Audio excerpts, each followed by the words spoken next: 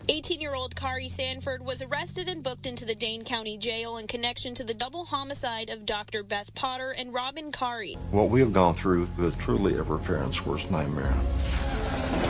What happened to Valerie? You've got to know what happened to Valerie. Well, Valerie was missing. That is the most empty, horrid feeling. She had been talking earlier about some guy that she had gotten together with.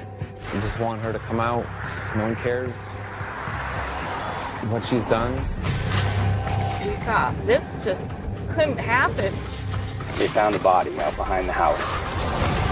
That's where they said the dogs found her. What did Valerie go through to be killed like this? Thinking back, did I miss it? Did I not see the love in her eyes? Or was there fear?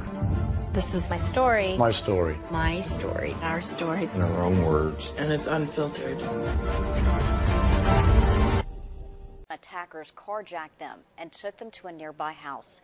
Newsom was soon raped and killed, and Christian was tortured over a couple of days. Now 37-year-old LaMarcus Davidson faces the death penalty for his lead role in the crimes. Today he appeared in court to try to throw out his trial and sentence. It's unfair. Davidson is getting another hearing when his daughter got no second chance. Nicholas Miller is charged with murder, kidnap, and criminal sexual conduct in the first degree. Why did it happen? You just don't want it to be for no reason. How could you? And how dare you?